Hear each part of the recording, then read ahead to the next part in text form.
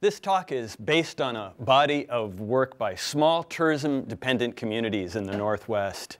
They're forging unexpected and rather unusual new collaborations to both energize their economies and combat climate change, kind of a mutual benefit. Many of the people I've met who are involved in this work, and those who are involved are excitedly involved and passionate about this work. They just love to recall the aha moment that they had that got them involved and passionate. Usually a brainstorming session where they first recognize the potential for their community in the convergence of three things. Those three things are clean energy, electric vehicles, and having really good times, basically, getaways, holidays, vacations. And by clean energy, I mean clean power that's produced locally and that is either sun or wind, or it's energy that's produced by moving water, hydro. Electric vehicles, also known as EVs, that are fast, they're smart, and they're very fun to drive. They are very way cool to drive. And then also unforgettable vacations and weekend getaways and holidays. Those three things. So these communities are crafting ways to package travel in electric cars with clean energy and with unique and surprising and engaging activities. Their primary goal is to freshen the appeal that they have as friendly and exciting visitor destinations. I call the sum of all these efforts electric vehicle tourism.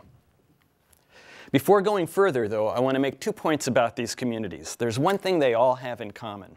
Each one of these communities is somewhat near or adjacent to, within a 100-mile range or so, or a 150-mile range, of a metropolitan area that's become a center for the introduction and deployment of electric vehicles. So they got concentrations of electric vehicles relatively close.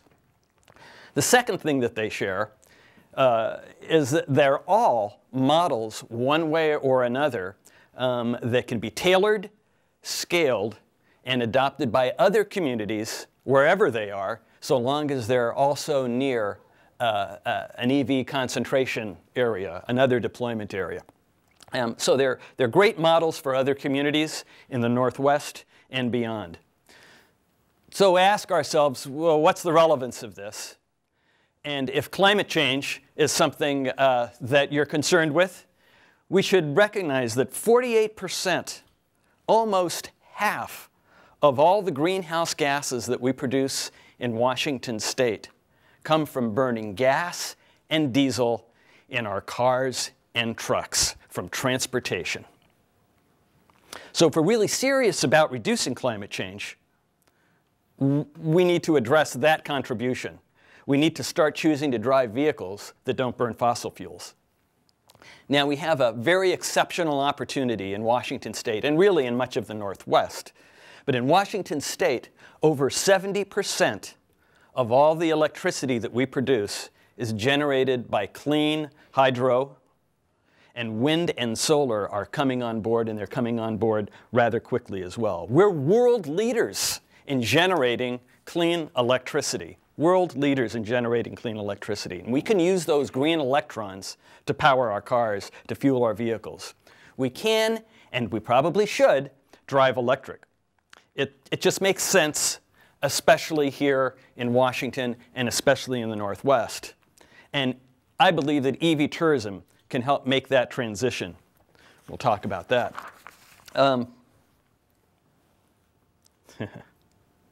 Okay. The technology, that's what we're talking about here today. Oh, okay, we've got it. All right. An early innovator in EV tourism, if you will, is North Central Washington, where I live. Communities in the area organized a consortium to pursue electric vehicle opportunities back in 2005. And since its formation, coalition members have converted over a dozen vehicles into EVs for local fleets. They've briefed members of Congress and the state legislature, staged exhibits in dozens of parades and conferences and various events. Now the coalition is pursuing EV tourism. And this past June, we celebrated the launch of the USA's first national scenic byway to become electric vehicle ready. After years of working on the effort with multiple parties, and a dozen electric vehicle stations were activated along the Stevens Pass Greenway. It's 100 miles long, a stretch of US 2 between Seattle and Wenatchee. The immediate objective of the project was to extend the driving range for Seattle's growing number of EV owners.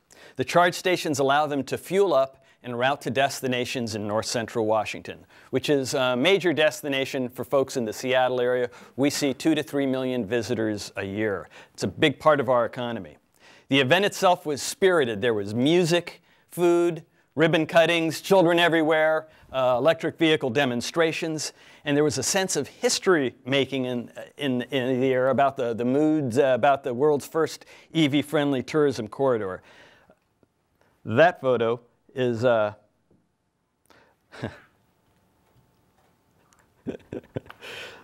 having a little problem with this. The immediate objective of the project was to extend the driving range for Seattle's growing number of EV owners. The event itself, the articles and discussion about the electrified corridor continue to circulate widely. You're looking at one here, especially among businesses and organizations serving the local tourism industry. Excitement about the project has inspired destination communities from Osoyoos, British Columbia, to the San Juan Islands to pursue EV tourism and to explore collaborations with us. With more voices and information contributing to the region's vision, our strategy has evolved. We want to do more now than just attract current EV owners to come to our area. What we're interested in now is attracting anyone who is at all curious about EVs. The idea is to package cars, tours, demonstrations and workshops, and special events, and then market them to people who just want to learn about EVs, to try before they buy, or to simply enjoy an EV driving experience in a relaxed, scenic, and fun setting. And we're not limiting the focus to just cars. We think visitors will be very interested in experiencing a whole new class of electrified specialty vehicles, and I'll share more on that later. When we first started brainstorming these strategies, we thought we were the first to marry EV know-how with tourism. We really thought we were clever at the time. It wasn't long before we were humbled, and we learned that, in fact, dynamic examples of EV tourism are showing up in EV deployment centers around the globe. Places like Oregon's Willamette Valley, Okinawa, Slovenia, Indonesia, Wales. I know there's at least 15 places in the world where EV tourism is starting to bubble up. It's very early in the life of EV tourism. Some say that electric cars themselves, have just achieved puberty. So if tourism is based on the electric car, of course, we've got a ways to go yet. So it's very early on. We've got a lot of growing up to do. And it'll likely change significantly in the years ahead. But we do have enough examples out there right now to inform the design of a prototype EV tourism road trip. So I'm asking you along to join me on an imaginary electrified adventure here. First, a disclaimer, though. You won't be able to duplicate this trip tomorrow, at least not all of it, not in any one place. But it's coming. The trip's features are inspired by real-world examples and emerging technologies from around the planet. Let's plan on a party of about 8 to 12, and we're going to carpool up. We'll take 4 vehicles so everyone can pair off to do their own thing. With 25 models of electric cars currently available, we have some choices to make. So here's what I suggest. We're going to take 2 all-electric cars, a couple of all-electric cars, and a couple of plug-in hybrids. One of the electric cars will be that fast 250-mile range, sporty little job. And the other will be a compact with a 100-mile range. We're going to get a feel for these. Both of the plug-in hybrids have a 40-mile range. So they run on their battery pack for 40 miles. Thereafter, the biodiesel engine takes over and extends their range. One of those vehicles, one of those plug-in hybrids, is going to be a truck, because we're going up to vacation country here. And we want to be able to take our skis and our equipment, our bicycles, and so on. So we'll put that stuff in the truck. We can either rent the cars from an agency, or we can go online and rent them from EV owners through a car share program. So no problem getting hold of the cars. By the way, all these cars are like iPads on wheels. So they've got big screen monitors, internet capability, Bluetooth, so we can stay in touch as we go along, change our plans as we go, and so on. Now, it's about 130 miles to get to our destination. So the 100-mile electric range cars are going to have to stop once or twice to charge along the way. So they'll be charging. The plug-in hybrid drivers won't have to stop and charge, but if they do, they'll get much better mileage overall for the trip, so they probably will. The 250-mile all-electric luxury car, they could wait until we get to the destination, but I know enough of these guys, and they'll take any charging opportunity that they can along the way. There's over a dozen well-spaced charging stations along this route, so range anxiety is a non-issue. They're easy to find with a smartphone app or with a navigational system that's built right into the car. And the directional signing from the highway is really clear and hard to miss. By the way, it's going to cost from $1 to $5 for a charge, if there's any charge at all. A lot of the charge stations are free. So you can use some of the money you're not going to be spending on gas to buy a cup of coffee or go to lunch. Most of the communities that host charging stations have a list of things to do while charging. So we're good to go there. It might be fun to track our carbon footprint on this trip. So let's do that. There's plenty of apps we can do that with. We'll have relatively small footprints, since all of the charging that we're going to do is going to be from systems that are powered by solar, wind, or hydro. So pretty clean vacation trip. And then once we get to where we're going, once we get to the destination, and we'll probably just spend the night at the hotel, but the next day, after our cars have been charged at the hotel, we're not going to have any problem charging up at all the destinations in the area, because the wineries, the parks, the casinos, a lot of the restaurants, the downtown shopping districts, they've all installed charging stations. So we're going to be charging up while we're playing around. That's the way these go. Now, you can download an app for EV touring in the region. And it's got all the information about special activities and events that have made the place such a popular destination for EV drivers. There's an electric vehicle rally in one of the downtowns every month. There's an EV 101 workshop that's hosted by the community college. And one of the favorites is at the local speedway. You can get into an electric sports car, and if you have never experienced G-forces in your life, this would be the place to do it, because you can go from 0 to 60 in about 4 seconds. When I did it, I thought I would pass out. You could literally feel the blood moving to the back of your head. It was joyful. You can also tour around the trails and back roads on quiet running electric snowmobiles, motorcycles, ATVs, and you can even take a bike tour, a winery bike tour around the lake. And just so you know, I talked about this EV road trip being somewhat fantastical. Every one of these vehicles that we're looking at is actually an electric vehicle that you could access today. So these are all real and they're happening. In addition, other options, you could have a 30-minute flyover with one of the new sports planes over the valley. It's beautiful. It's apple blossom time.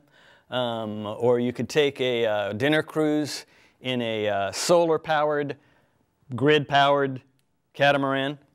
And then there's also the quiet-running jet ski that you can take out on the river. One of the must-do activities, however, is to hop on one of the electric shuttles that's coming up soon. It's a great way to tour around a few of the towns. That's the green bus there. The transit drivers are very well informed, and they love to talk about their 800-volt charging station. And when you get on that bus, you will be amazed at how quiet it is, and you'll smell no diesel fumes, whether you're in it or you're following the shuttle through town. If we want to spend an evening checking out the area's brew pubs, we can call the electric taxi to get around. One final thing to consider on this EV road trip. If you're into farming or gardening or low-impact food, check out the farmers markets where you're going to see demonstrations of electric tractors and some electric orchard equipment that they're just testing out and hope to be producing in the area pretty soon.